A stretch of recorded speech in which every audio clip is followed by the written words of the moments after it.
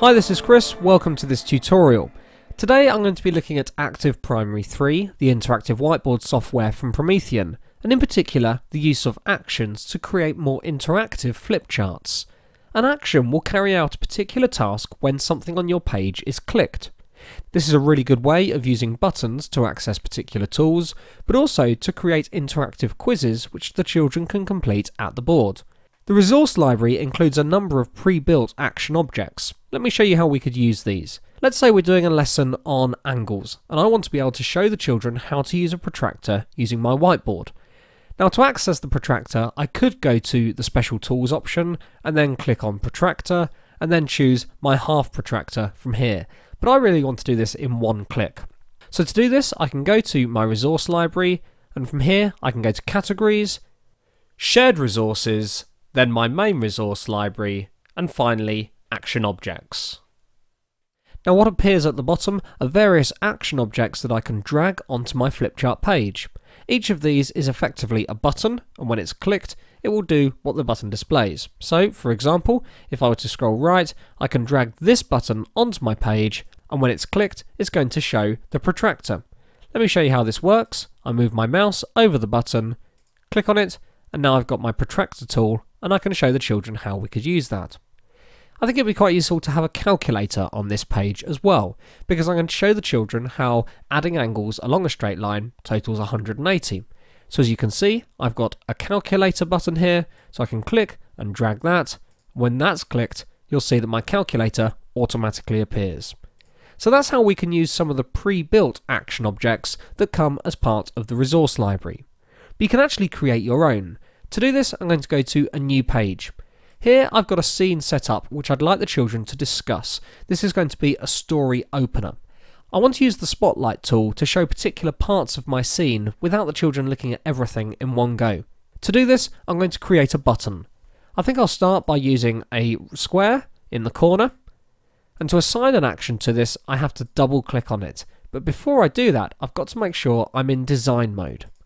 So I'm going to double click on my object, and then from the toolbar that appears, I select the Properties button. From here, I select Actions.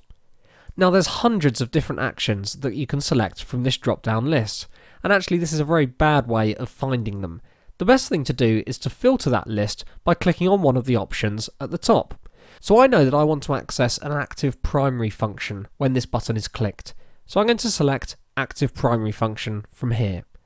Now, as you can see, the drop-down list is now a lot shorter, and it's only showing functions that are part of the ActivPrimary software. So from here, I'm going to select my circular spotlight tool. Okay, here it is, the circular spotlight tool. So I click on that and press OK. And now when I come out of design mode, we'll see that clicking my red square in the corner will automatically turn on my circular reveal tool. Let's have a look at another time where we might want to use action objects within a flipchart file. Here I've got a page set up where the children are going to select a place they'd like to find out more about. London, Paris, Madrid or Lille. If we have a look at my page organizer, you'll see that I've got a page set up for each one of those places. So what I want to do is I want to set up those buttons to automatically take me to the correct page. Let's have a look at London to begin with. To set an action for this object, I double click on it and choose Properties. Then from the Actions menu, I'm going to specify a page to go to. So I'll click on Page and then select Another Page. I then need to click on Set to specify what page I want it to go to. As I move my mouse over these pages, I'll see a preview and I can find the page that's to do with London. There it is, page 5, and I'll click on OK. I'm now going to do the same for Paris. So I double click on it and choose Properties. I select Page, and I'm going to tell this to go to another page, and this time it will be page 6. So if I now come out of design mode, we can see that when I move my mouse over London, I get the option to click on it, and when I click on it, it automatically takes me to the London page. And the same, of course, would happen for Paris. So there's one of the ways in which you could use action objects to take you to a particular page within your flipchart file. Let's have a look at one final example. This time I've got a quiz which I'm asking the children about what the capital of France is. I've got 4 possible answers, and what I want to do is to use actions to play a sound effect if the child gets it right.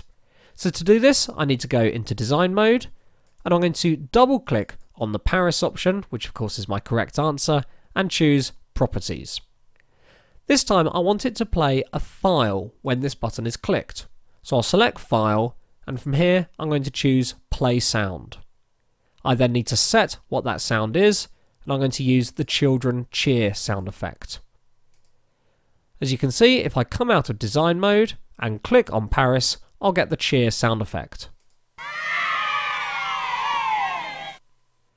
Now of course I could also apply a sound effect to the wrong answers. So we'll go to London, properties, we'll specify the file, and this time I'll choose wrong buzzer. So this time when I click on London, we'll get the wrong buzzer sound effect. So there we go, that's how we can use action objects to create more interactive flipchart files. This flipchart file will be available to download at the ActivPrimary website. Thanks very much for watching.